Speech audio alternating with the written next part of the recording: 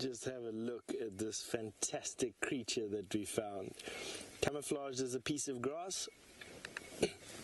That is a grass-like mantid. And can you see him there yet? Yes? No?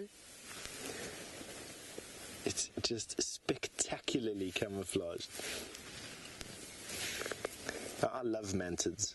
There's not too many different variations of mantids. They're pretty much at the end of the evolutionary chain.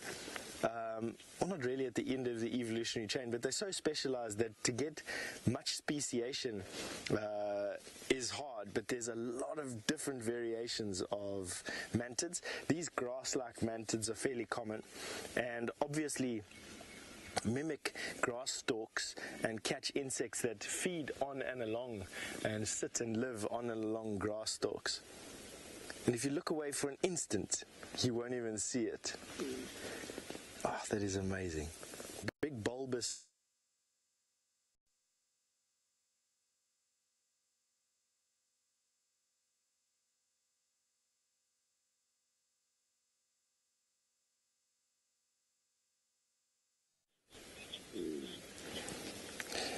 So James, you'd like to know what insect takes the longest time to reach its final adult stage. James, probably one of the borer beetles in this particular area. The borer beetles get so little nutrition, their larvae get so little nutrition from the wood that they eat that it takes an age to develop enough metabolic energy to metamorphosize.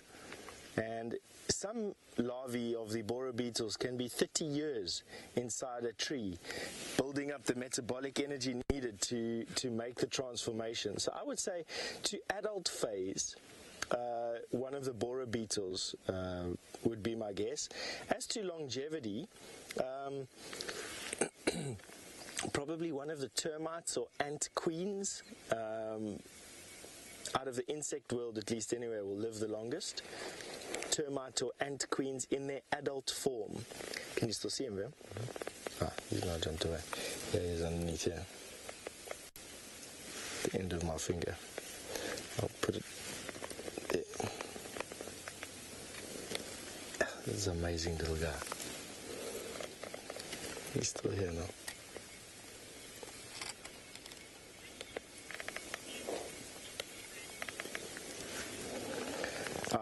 Kelsey, you want to know, is it a mantis or a mantid?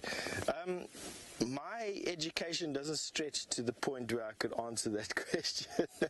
So I'm gonna throw it right.